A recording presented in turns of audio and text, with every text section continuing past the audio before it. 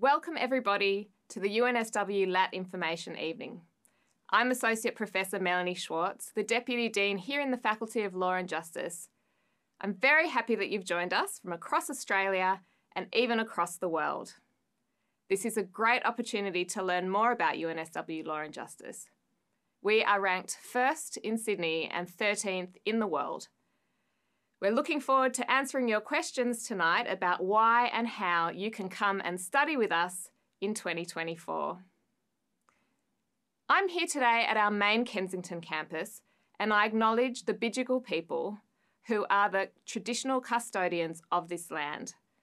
I would also like to pay my respects to the elders, both past and present, and extend that respect to Aboriginal and Torres Strait Islanders who are present here today. This faculty is a leader in legal education, and it is built on a commitment to excellence, intellectual ambition, and the pursuit of social justice. We believe that our work should serve the needs of the local and global community, including those on which the law bears most harshly. This has been the mission of UNSW Law and Justice since its creation more than 50 years ago. At UNSW Law and Justice, we want our students to have the ability to demonstrate their aptitude for legal study rather than exclusively relying on the ATAR for entry into law school. You will soon hear from Helen Gibbon, who is our wonderful undergraduate program director for the UNSW Bachelor of Laws. She'll tell you a little bit more about our LLB and the Law Admissions Test, or the LAT.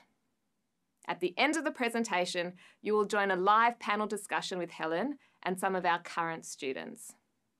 Please don't forget to submit your questions on the Q&A box to the right of your screen.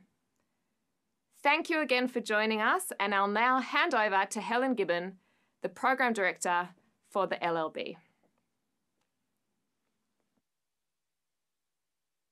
I'm Helen Gibbon, the Program Director for the Bachelor of Laws, or the LLB, at UNSW Law and Justice.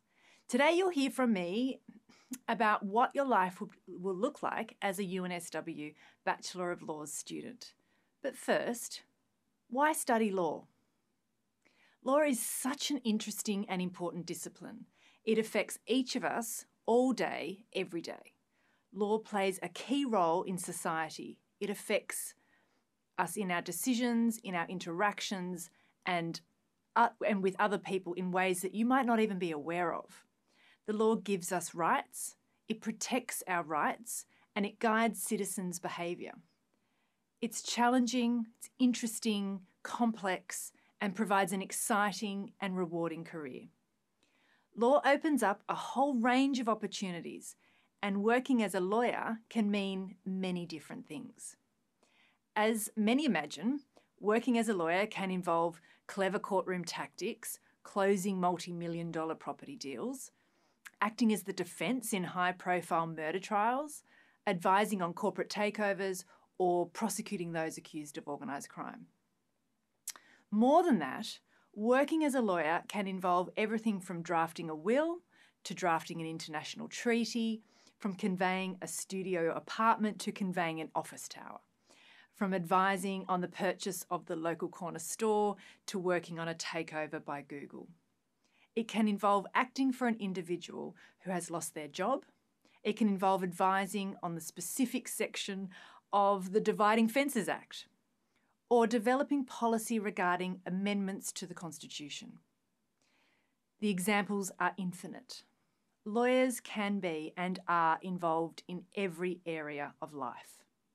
Studying law will also teach you how to think analytically, critically, precisely, and carefully. Being able to solve problems, being able to see things from different perspectives, being able to argue persuasively, being able to present the best case. This is what we call thinking like a lawyer. But again, this can mean an extremely broad array of things. UNSW Law and Justice sees thinking like a lawyer to involve everything I just mentioned, but also to involve an understanding of society. Strict legal rules and rationales have their place, but they must be learned and used within the much broader context of the real world. UNSW Law and Justice was founded on the principles of law and justice and well-grounded in well-established legal skills. We are committed to social justice and to making a difference in this world and invite you to join us in this mission.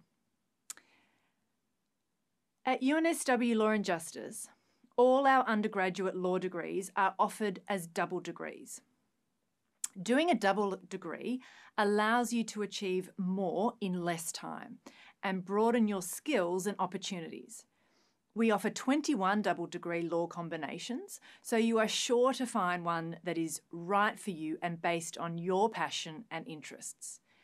There are students undertaking computer science, French, commerce, Japanese, criminology, psychology, and social work. And that diversity has always enriched our classroom. You may be wondering what makes law at UNSW special. Firstly, interactive, small seminar-style teaching is very distinct to UNSW Law and Justice. We pioneered student-focused interactive teaching in small classes in Australian legal education. Unlike the traditional large lecture and tutorial model, at UNSW we have between 35 and 45 students in each class. Our students do their legal readings before coming to class, and then during class time, students discuss the issues and the themes of the topics with their lecturers and their peers. It's highly interactive, dialogue-based, and an interesting way for our students to learn. Something else that is very distinctive to UNSW is our commitment to experiential learning. All of our students spend some time at our very own community legal centre, Kingsford Legal Centre, located here at the UNSW Law Building. You'll get to work on real cases with real clients while being supervised and learning from our in-house and volunteer solicitors. Experiential learning offers students the unique opportunity to simultaneously study the theory of law and in the classroom, and also to experience it in action. It plays a critical role in the process of transforming our law students into ethical, analytical, and engaged legal professionals. We offer a wide variety of clinics and internships which you can do for course credit, so you will finish your degree as a highly sought-after graduate. Students can also get involved in mooting competitions. Our students compete domestically and internationally. As a student at a top 15 global law school, you will learn from some of the country's leading scholars and professional legal practitioners, many of whom have worked towards shaping the legal landscape of Australia. At UNSW Law and Justice, our research consistently has the highest possible ranking under the Australian Government's Excellence in Research ratings. If you're keen to add international experience and legal knowledge to your study program, UNSW Law and Justice also offers 2 to 3 week overseas electives. These courses are offered at a range of overseas locations during the main summer and winter term breaks. We also run short courses overseas in locations including New York and Berkeley in the United States, Santiago in Chile, Zurich in Switzerland, and Shanghai in China, Pune in India, and also Vanuatu. If you're looking for something a little longer, we also have exchange agreements with over 80 international partners spread across North and South America, Europe and Asia. UNSW students don't pay any additional tuition fees to the overseas host institution, and your law courses overseas will be credited to your UNSW Law double degree. Now, I'm sure that most of you watching today will have heard about the Law Admission Test, or the LAT. Some of you may have sat the LAT last year while you were in Year 11, and others will be planning to sit the LAT this year in September. The LAT is required for all domestic students who would like to be considered for admission to our Bachelor of Laws at UNSW. including students who are already studying law at another university and wish to transfer to UNSW. The LAT is a written test that is used to demonstrate your aptitude and suitability for studying undergraduate law at UNSW. The test has been developed in conjunction with the Australian Council for Educational Research, or ACER. When you sit the LAT, your results are valid for 2 years. And if you sit the LAT twice, for example in Year 11 and Year 12, we only look at your best result. To apply to UNSW Bachelor of Laws, you must submit your UAC application and be sure to include your LAT registration number. The LAT is held once per year, so if you are looking to study law in 2024 and haven't sat the LAT last year, you'll need to sit the LAT this year. For more information on the LAT, you can also visit the UNSW Law and Justice website. For a variety of reasons, you may need to consider alternative entry pathways into a law double degree. Your chosen career goals could have changed at the last moment, or your ATAR and LAT score might not have been quite what you were hoping for. Whatever the reason, there are still pathways and options you should consider. Internal program transfer, also known as IPT, is a popular pathway into our law program for students who are studying non-law degrees at UNSW. We reserve up to 100 places every year for IPT students, and we only look at your UNSW results, so ATAR and LAT don't count. IPT doesn't necessarily mean the degree will take longer to complete. UNSW Gateway is an admission pathway for students in Years 11 and 12 attending Gateway schools or recognised as EAS eligible under socioeconomic indexes for areas consideration. Students who apply for double law through UNSW Gateway do not need to sit the LAT. Find out more on the UNSW Gateway website. UNSW Indigenous Pre-Law program is an intensive residential preparatory course designed to assist First Nations students to develop the skills necessary to successfully complete studies in law. The program includes a simulation of the law school experience, an introduction to university life, assessment, and legal thought. Program content includes an introduction to legal process, Aboriginal legal issues, criminal law, legal writing, and academic skills. Find out more on the Nuragili website.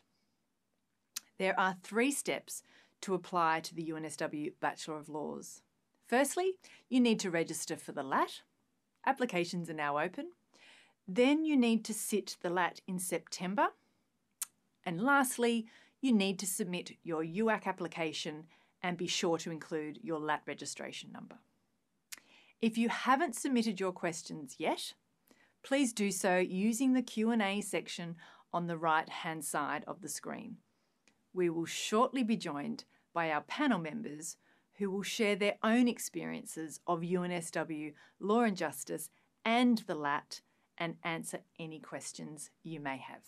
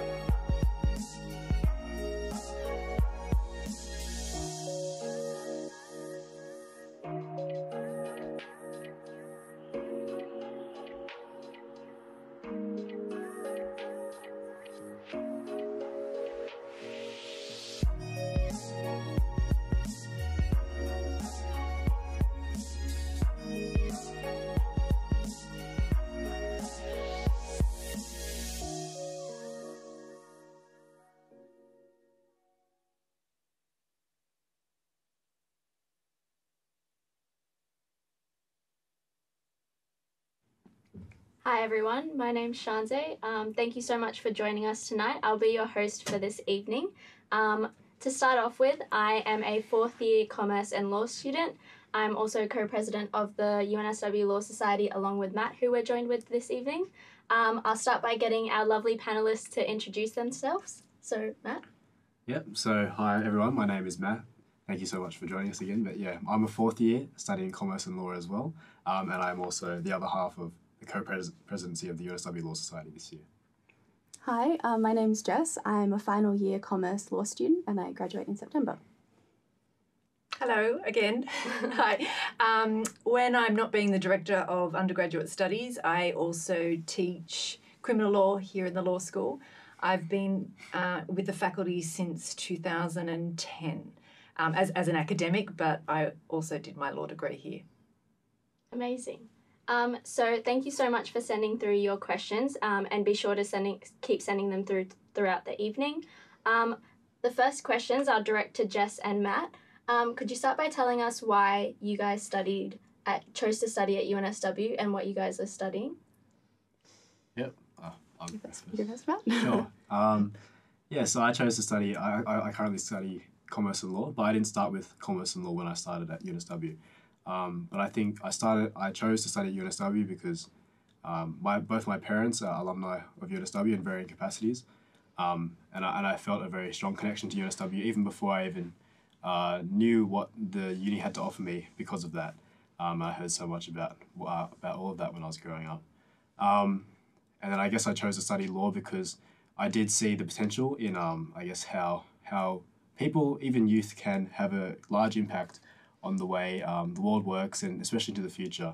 You know, the world is changing every single day, and every person should have the opportunity to be able to participate in discourse and everything like that. But yeah. So I'm studying Commerce Law as well and I'm majoring in finance. So I started at UNSW the first year the LAT was offered, so that's a number of years ago now. But I really chose UNSW because I really liked the vibe. I don't think there's a better way to describe it, but I really liked the way that I felt on campus, how the people were really warm, really welcoming. I was always pretty determined to study law, so as Matt said, the opportunities at UNSW were another factor that guided me to the UNSW program. But really the vibe and the opportunities that come out of the law school are the major reason I chose it. And I started off with Commerce Law, but I also added about 3 or 4 subjects in Spanish as well, which was really cool to have that flexibility. So it's been a great time. Excellent. Yeah, I definitely agree. So I always knew that I wanted to do law as well, but I didn't exactly know where until I attended the open day at UNSW, and it's true. The vibe and the culture and the people around you, it really makes a difference. So our next question is about the law admissions test. So to study law at UNSW, you guys have been told you need to sit the LAT. What was your experience, Jess and Matt, with sitting the LAT? Was it difficult? Any advice that you'd offer students?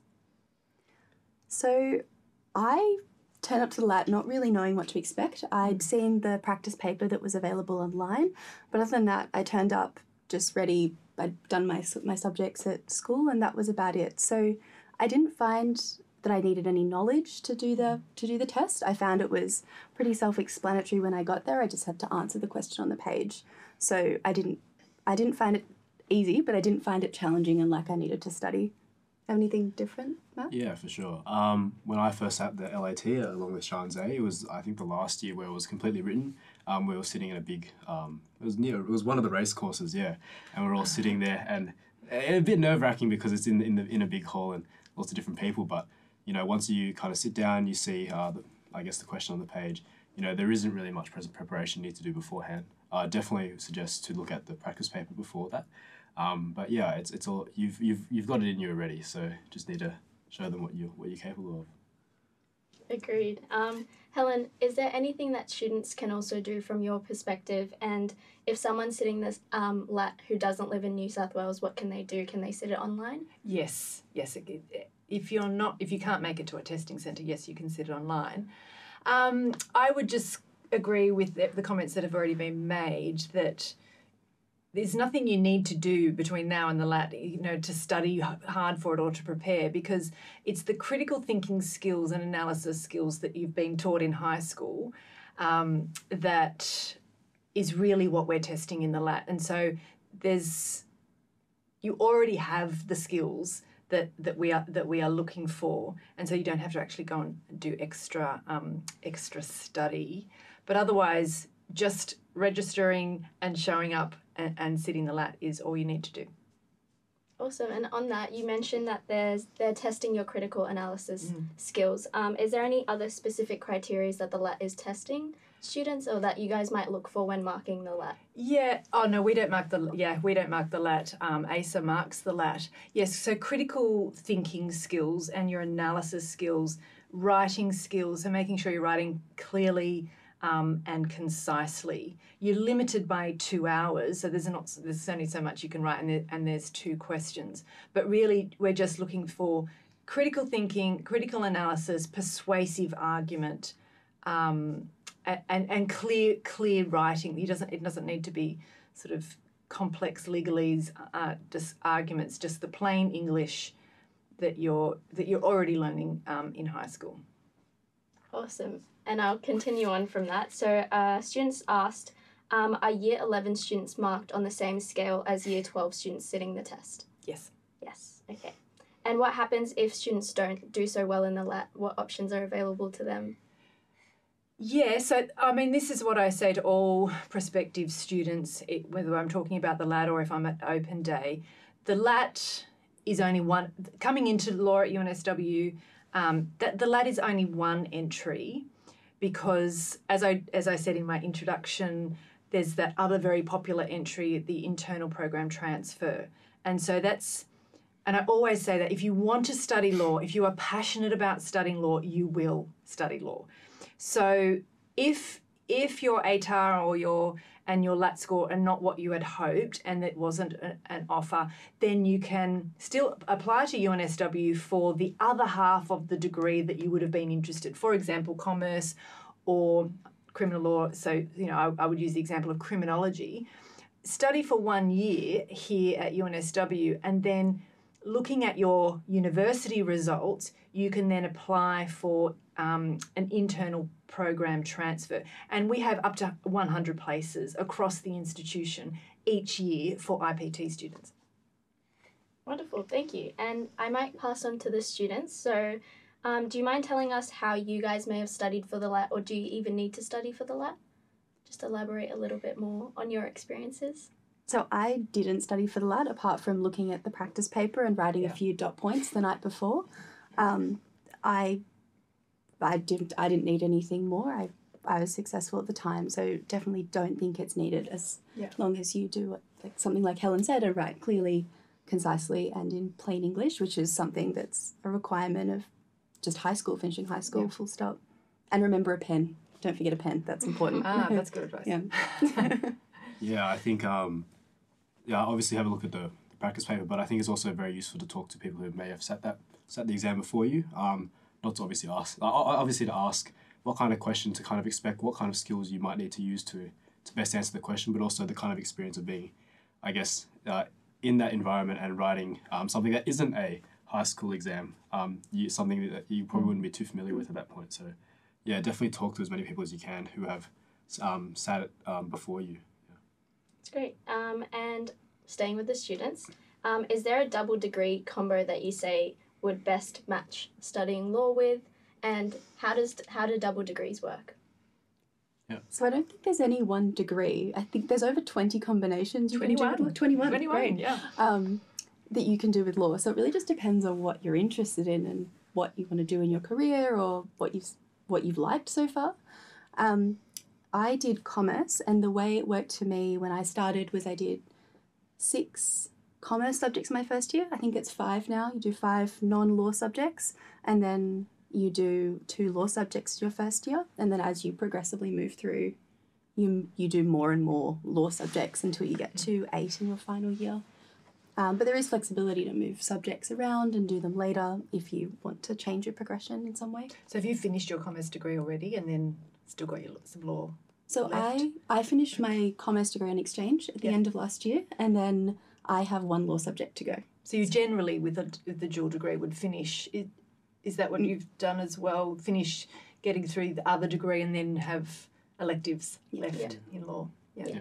So it's very flexible. So some students choose to finish commerce first and only have law left, and other students like to finish their law degree first and have their commerce subjects left. So I love my law degree. So I have been preferencing my law subjects more than my commerce subjects, although I love commerce as well. But it just means that I won't be finishing commerce first. I might be finishing it in the same last year of my degree. That's really, it's sort of a bit of a plug for the flexibility of the Yeah, program. yeah, definitely. And you get to do internships and stuff in certain subjects, so you can move your degree around and move your subjects around so that you can complete those internships or go on exchange or take a gap term, whatever it is that you want to do. Yeah. There's really cool opportunities as well to either lighten your load, so you can take 2 subjects a term, and which translates to 6 subjects a year, so you're still technically a full-time student, but you only have 2 subjects at a time, or you can take full terms off if you want to do cross-institutional study, or if they have a lot of programs overseas that are offered through the uni, so there's stacks of different ways to get involved and change the degree around a bit. Yeah. Yeah. And I think for me, especially, like, there's absolutely no right degree, double degree. I've been through 2 different double degrees before I ended up with commerce. What were the other ones? So yeah, I started with media, screen and sound production with law when I first started because I really enjoyed film in high school. It was a subject I took then. And so I followed my passions, I followed my interests. And, you know, as I got into university, I learned and I grew. And obviously there was COVID and all those things, but I found what I wanted to pursue as I got into university. So there's no way you need to know exactly what you're going to do when you come into university at all. There's so much flexibility, as everyone said before. And at the end of my second year, I changed to commerce, and I love that as well. So you don't have to have all the answers when you first start. Definitely university is the place to learn and grow and find what you're passionate about. Can I just add? Yeah. Choosing your other degree. My strong advice is obviously to choose something that you're really interested in, but also thinking if you already have an idea of the sort of law that you come into law school, don't you? Think, oh yes, I want to do this sort of law, and then by the end of it, you're doing something completely different. But for example, as Matt said, you chose media studies. If you were interested in using your law degree in a media career, films, whatever, that other degree gives you the sort of the double amount of knowledge. It's not that you'll never use that other, even if you go into practice, it's not like you'll never use that other information, the knowledge that you've got in that other degree.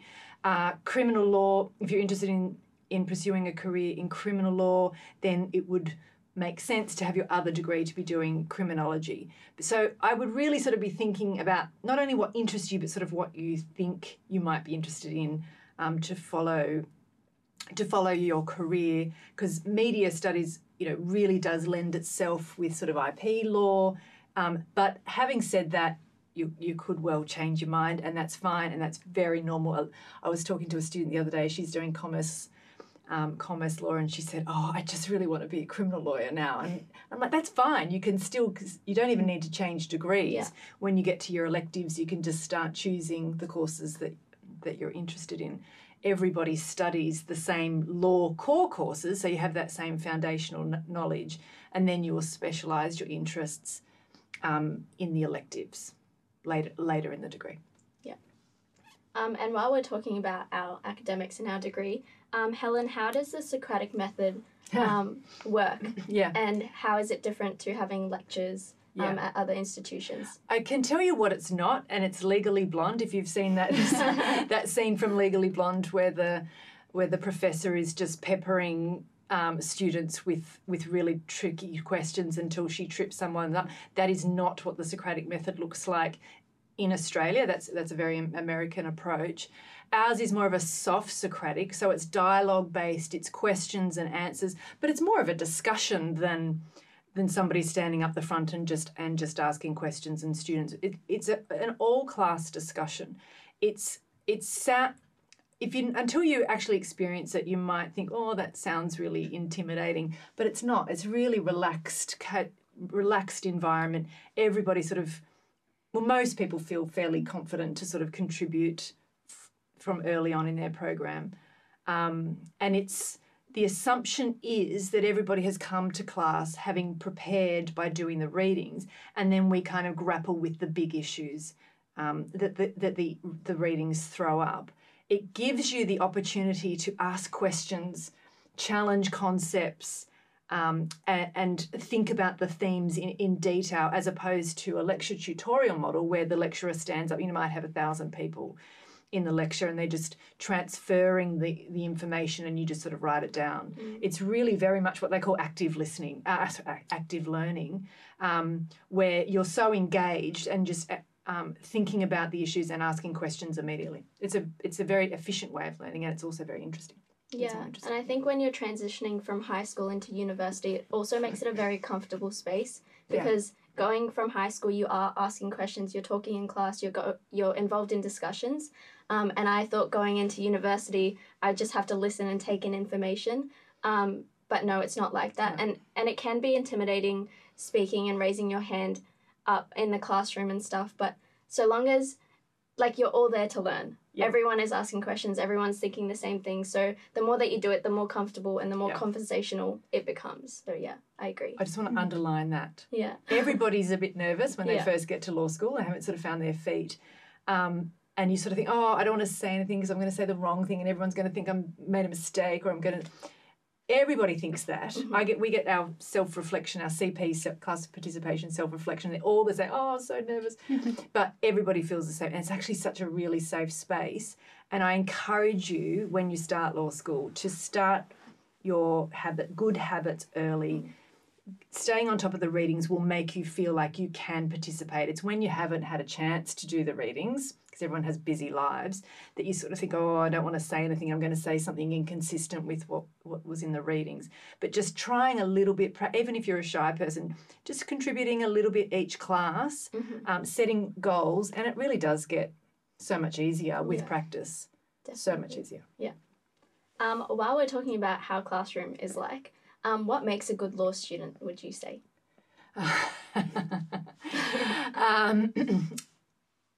Someone who's very organised with their time. It's probably no secret that law school involves a lot of reading. And so you have to be disciplined with your time to set yourself that space before class to do the readings, because when you sort of miss a few classes and then you start to come to class and you feel like you might be falling behind, it can then become quite overwhelming having to catch up. I think, and so being very organised, time management is key with law school. There's, you've got readings not just for your law courses, but your other courses as well. And then assessments sort of come around quite quickly, and it's really important to plan space in your week for these are the hours that I will spend doing my readings, these are the hours that I'll spend working on my assessment, and be disciplined. Don't just sort of think, oh, I'll make it up tomorrow, because then you'll have twice as much to do. And relying on your friends, like really building good networks very early on is what will help get you through those tough early years when you're sort of finding your feet. Being open to opportunities. Law school is full of so many opportunities. And what else makes a good law student? Being sort of willing, with coming to law school with a really open mind and being willing to learn, because there's just so much new information to take in. Yeah, definitely. Yeah. What do you guys think made a good law student before you started, and now having gone through your degree, what do you think makes a good law student? I think most of my idea of law school was informed by Legally Blonde. And then the other part... There's no chihuahuas though, right? There's no chihuahuas. And I haven't seen anyone in a pink suit yet, which is... Pink leather suit even. How good. But I think that was really... I expected there'd be a lot of Latin, and I didn't study Latin at school, so I was like, oh, I'm going to need to learn Latin to study law, and there's going to be huge words I won't understand. But I think, if anything, everything's much simpler than I expected. And I found that the assignments that always got the highest marks, the ones that they publish as examples, were always really simple, really plain English, really clear to read. So It really dispelled my legally blonde myth Yeah, of someone. big ideas, not big words. Yeah. Yeah, of course. I think I still believe this. It's someone who's, I guess, very persistent and always determined and always, as you said, like the best legal, I guess, assessments are ones that are written simply, but also ones that have a lot of work in it, that have gone through every single revision and they keep on revising it. And that starts with starting early, being organised. But I think one thing that I definitely learned is that, while you should always try to be as organised as possible, you can't always, sometimes that's not how the cookie crumbles, and it's okay sometimes to understand that, to have a break and also to, recover for yourself. But yeah, you don't have to be perfect all the time, but trying to be is also good as well. Yeah. You got to be kind to yourself, I think is really important. And in being organised, set aside space for the things that you actually enjoy doing, whether it's exercise or hanging out with friends or whatever, rather than just sort of think, I'll just sit here and study for another 12 hours. Yeah. It's not a sprint, it's a marathon, so balance is probably key. So we've got some great questions coming in about the LAT. So firstly, whether a low LAT score will impact a student's ATAR. So the way that you're marked in entering into UNSW Law is on a sliding scale with your LAT score and your ATAR. So the higher your ATAR, then the less pressure there is on your LAT score, whereas vice versa if it's the opposite. So just think about that. Low LAT score doesn't have a great impact, but you do have lots of other opportunities, like Helen was talking about, to enter into law from various different avenues should you not be successful through undergrad and the LAT. And also another great question is what happens if you miss the LAT test date? So we only have the one date, so you have to make sure that you do attend. However, there are exceptions if you are sick. So in extreme circumstances, you might be offered to have a catch-up. However, again, that's only in extreme circumstances, and cases are based case by case in the circumstances. So outside of that, we have a wonderful question about what actually is corporate law and what do people do if they're in corporate law. I think that I had this question for the first 2 years of my degree and going into law as well. So it's a very, very good question. Would you like to take it, Helen? No, I think we'll leave it to the commerce students because I'm pure criminal law. It's everything that's not criminal law. I've worked in a corporate, a couple of different firms, one of which was corporate for a few years, and so I was in a disputes team. A lot of it involved big companies. So there'd be big companies who need, in this case, something had gone wrong, so they needed someone to represent them. And then the solicitors where I worked were the ones who did all the preparatory material. So that's like as a paralegal, it was a lot of legal research. So researching different issues in contract, in private international law, sometimes in criminal law, actually it came up. But so a lot of it was like legal research, preparing documents, doing the background work, can involve document review, which is when you go through documents. But essentially corporate law is just representing corporations, and it's probably the typical thing you think of when you think of like law firms. Kind of like Suits is the way it's represented on TV, but it's not really like that in real life. It's just people working to represent corporations. Mm-hmm. Anything to add? No, covered it all.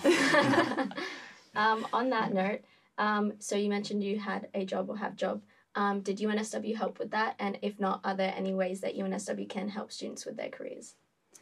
So I applied through a clerkship program. They're really heavily advertised at the law school. There's many ways that the law school helps you find different opportunities. There's a jobs board, there's careers fairs, there's posters everywhere. There's no way you're going to miss any jobs that are out there, to be honest. Yeah. And then there are other programs that UNSW has. They have an array of programs in both in different degrees. So in the law school, there are different practicums which you can do with the Kingsford Legal Centre. There's feel free to jump in, guys, if you think of them. You're going to list off all our wonderful experiential learning. Yes. Please jump in. Yeah. There's two ways to answer that question, two different things I want to say. As I said in my introduction, that we pride ourselves on our experiential learning program, and so we have a large number of internship opportunities and clinic opportunities. So, for example, I take the police powers clinic. So I have 6 students, like it's a very small group, 6 students who come with me to Redfern Legal Centre for the term, working on real cases with real clients with the Redfern Legal Centre solicitors. And so that experience that you gain at law school for credit, so that's an elective, is fantastic experience to go into for when you leave and applying for jobs. And you can say, well, you know, when I was dealing with this difficult client at the Kingsford Legal Centre or in the Police Powers Clinic, this is how I handled it. It just really gives you these, you know, concrete illustrations of how you've already worked in the legal profession, albeit that you're still in a very safe environment, supervised at the law school. So what else have we got? The Land and Environment Clinic, internships, and you can organise your own internships. So again, just in my area, sort of public defenders, legal aid, Aboriginal Legal Service. You can organise. You can go anywhere. We have a work integrated learning director who helps our students finding interesting placements during their internship programs. The other thing I wanted to say is that we have our own careers manager, our very own faculty-specific careers manager, full-time, who helps our students seeks opportunities for our students and gives advice on how to apply for positions. She's fantastic. Amazing. So moving on from career-related experiences and going back to academics, what are overseas electives and how can students get involved in those? There's a number of overseas electives, and they have, apart from just sort of applying from, they have certain criteria. So you have to have completed a certain amount of credits, and some of them might even have sort of other merit base because they're often smaller, and so you have to apply for these positions, and they can be a bit competitive. But yeah, no, there's quite a few. Have any of you done any of the electives? I just saw that one of my colleagues just got back from the Vanuatu summer elective. I was like, oh, that's tough. Maybe I could teach that one. I actually applied for one recently and I just got accepted the other week. So oh, fantastic! Hopefully, I will be going to Berkeley. Wow, yeah, excellent. So studying an elective over there at the end of this year. So Wow. Excited about that. And speaking of electives, are there particularly any overseas electives that target international law or? I'm going to suggest that anyone who's interested in that would look to our handbook, our UNSW handbook, and just be typing into the search international electives, international law. That's not my area. Anyway, are you familiar with any of that? I'm not familiar directly with the overseas electives. I am familiar. There are 4, I think now. Sorry, there are 4. Last time I checked of overseas competitions. So they're the mediation and mooting competitions, which will also send you overseas. Yes, they just got back from Paris. I know. It looked I know there is one international law elective that happens in New York. I'm just not sure when it's running, but hopefully it's running by the time you guys are here. So moving on from that, we were talking about readings a lot, and we have a really great question about what actually are readings, and can we give any examples about them? Okay. Yeah, so I guess readings are, it's definitely very different to what you'd expect in school, where you kind of get given homework and set tasks. Readings are, I guess, preparation for each class that you go into. So at the law school, most of, at least all the core courses and most of the electives have 2 classes per week. And so for both of those classes, there'll be either different kind of topics within that course, or they'll be building onto each other. And you'll obviously have a textbook for that course, along with also some other articles that they may be prescribed to you. And so you're given those to kind of read, take notes, learn about those things. There's no set questions or anything like that. It's very different to like tasks and homework, things like that. But it's very much, I guess, your preparation for the class, so you can come to class and, exactly like Helena said before, participate and learn and discuss with your peers. Generally, most core courses would have a set textbook. We would try and have sort of per hour of face-to-face 2 hours worth of reading. So for the 2-hour class on a Monday or a Tuesday, you would have sort of 4 hours of expected preparation time, that's around about sort of 25 pages is we might sort of aim for, depending on the size of the textbook or whatever.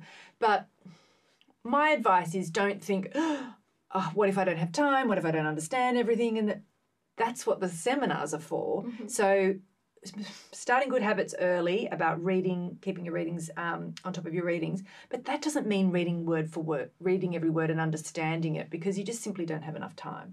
It's having a general sense of what the readings are about, having a good idea of the sort, and I find just looking at the headings, the subheadings, you're like, okay, now I've kind of got a plan in my head, understanding of what the readings this week are about, looking at the reading guide, this is the broader theme, mm-hmm. and then what are the key takeaways from the readings? And if there's something there, you say, I don't understand that, just write that down. I'm going to ask the teacher that, because asking questions is just as important as answering questions. Yeah. Yeah. And it's really important that you do go into classes having tried or attempted to do your readings, because that's when you know whether you are understanding something or not. And a lot of the times I will read a set of readings and have no idea what I'm talking about, no idea what we're going to discuss in class. But once you go into class, having even read some of the headings or read some of the chapters, you know kind of what area of the readings will be discussed or what is going on generally. And then that knowledge, again, like you said, Helen, it'll all come to you in class, if not afterwards as well.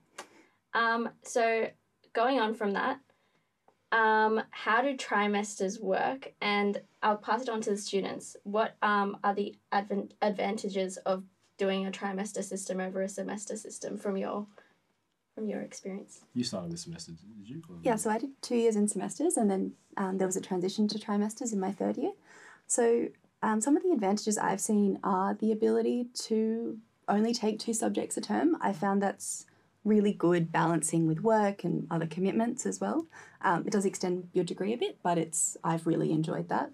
I've also liked the fact that it lines up well with the American and the European university systems, which is good for exchange because it means you can do 2 terms at UNSW.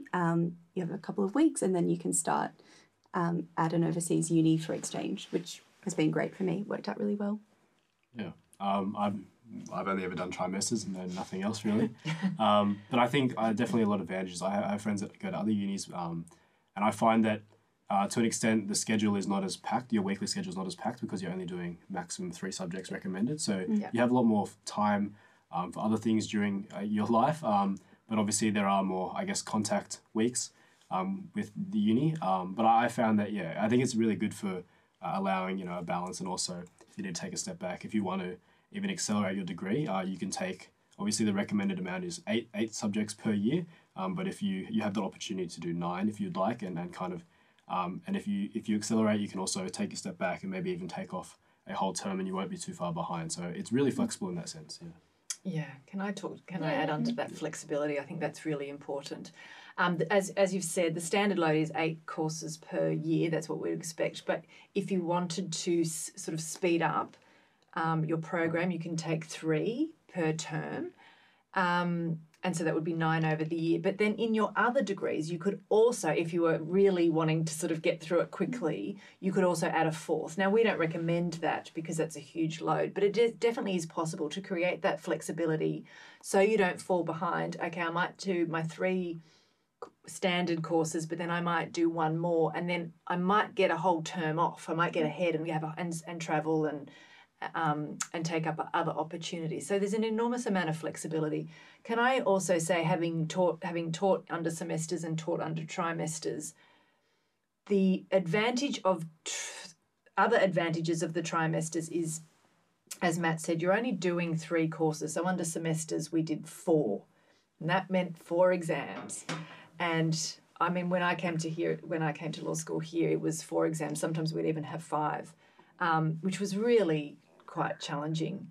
And it felt like that expression that you used, a marathon. It's a marathon. And students by week 10 were exhausted. Academics were exhausted. Where now it's sort of more of a sprint.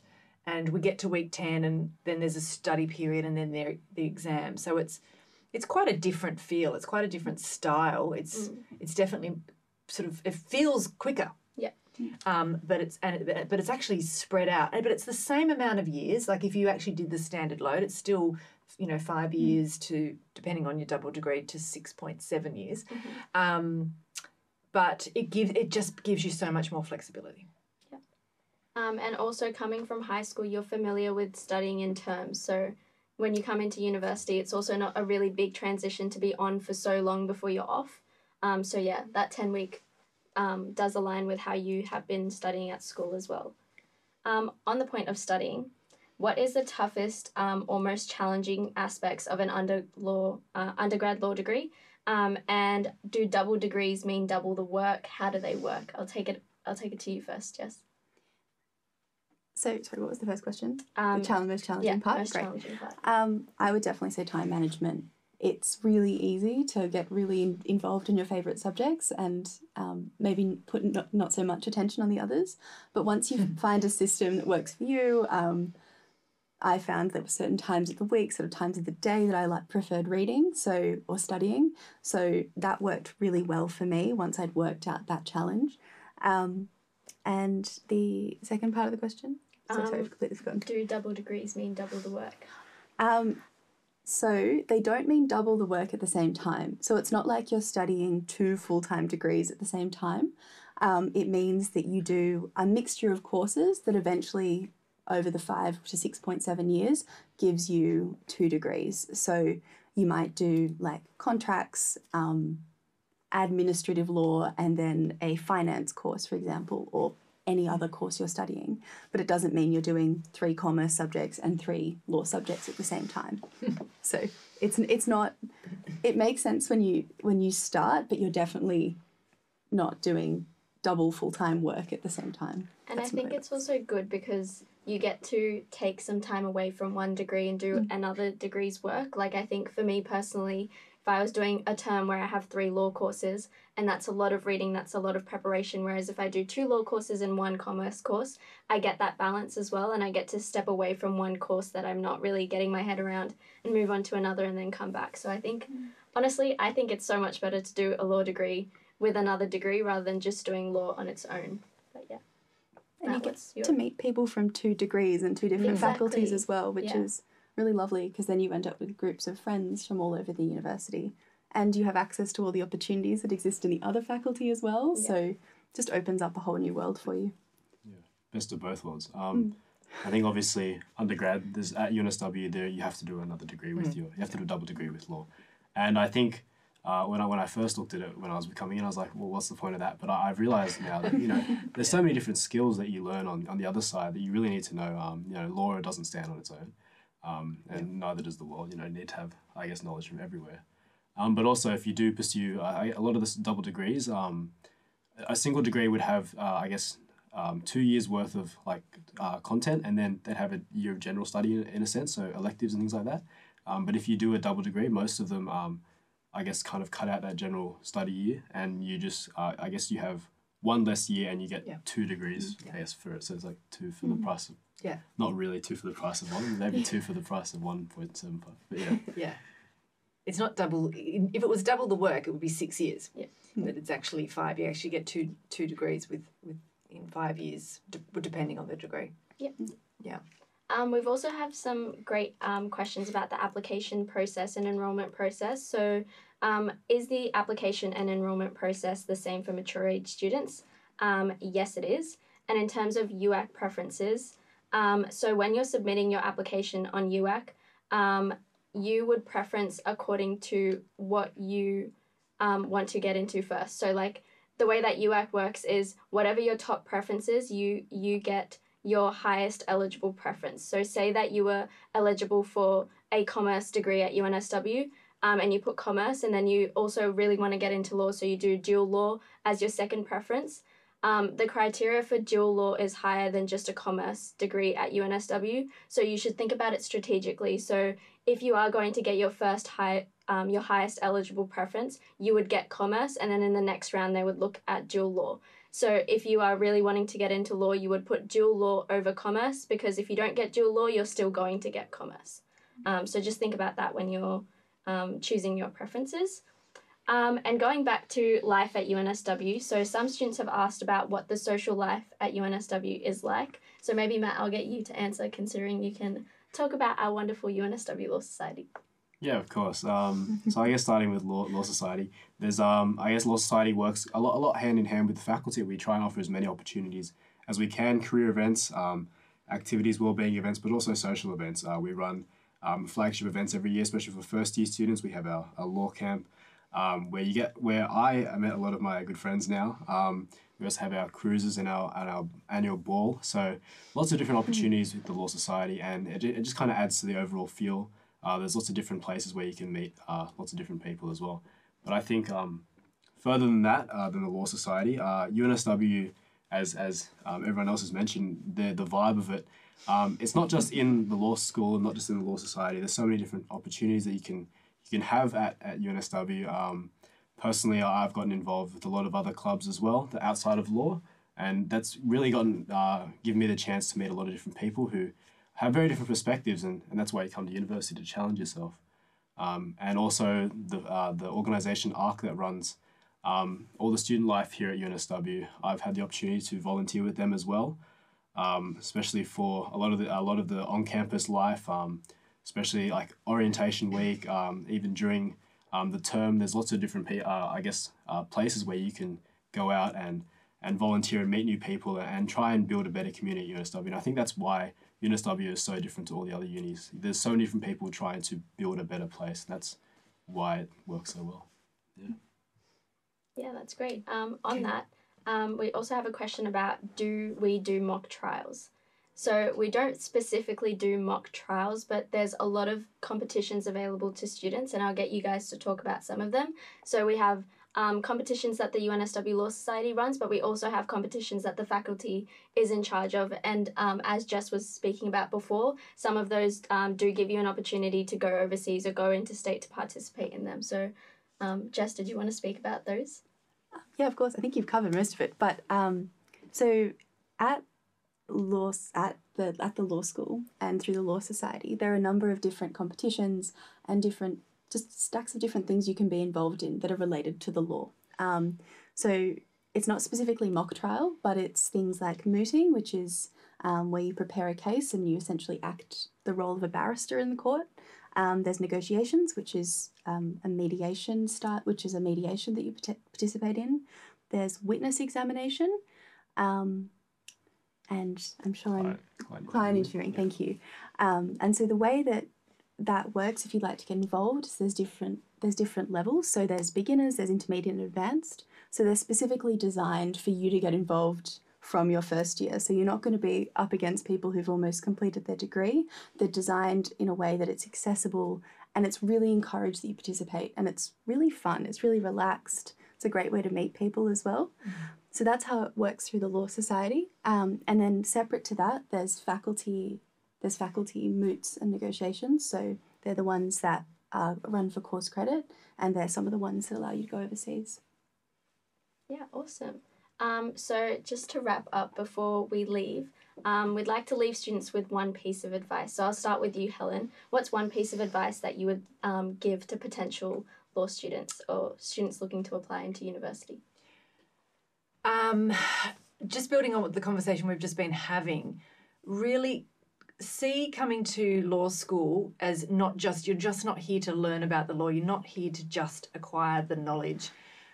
Coming off a few years of online teaching from COVID, that just became, we already knew it, but it just became so obvious, where classes were really just about, and the law school sort of became just about learning law.